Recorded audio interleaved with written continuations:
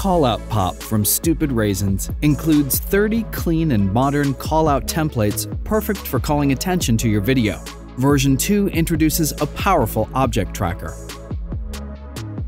Be sure to like this video and subscribe to the channel to get FX Factory tutorials, pro video tips, and software and product reviews every week. Callout Pop was created exclusively for Final Cut Pro 10. You can find it in the Titles browser under Callout Pop. Let's take a look at some of the presets. With professionally designed animated ins and outs, there are a bunch of options for you to quickly display callouts over your video footage.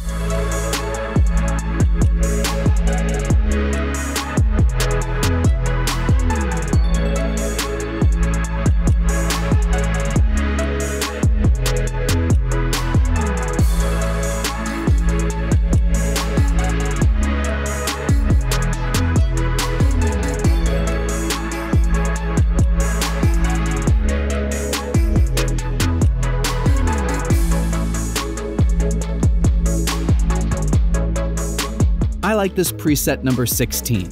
Let's take a look at how it works. I'll attach it to the clip on my timeline.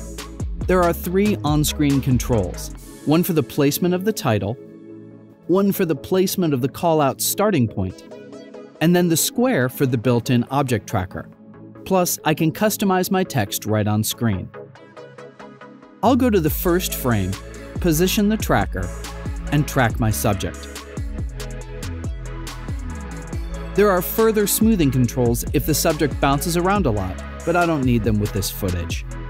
In the parameters, you can toggle on or off the build-in and build-out animations.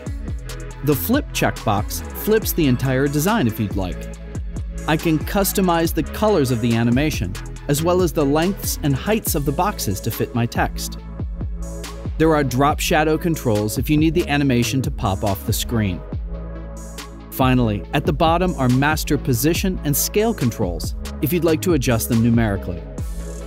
I just created and customized a callout animation for my footage in seconds. This would have taken me hours to make from scratch. Stupid Raisins Callout Pop gives you a ton of different options to choose from, helping you create more professional video productions faster. FX Factory offers a huge selection of great effects, and if you don't have them yet, I suggest you go try them out at fxfactory.com.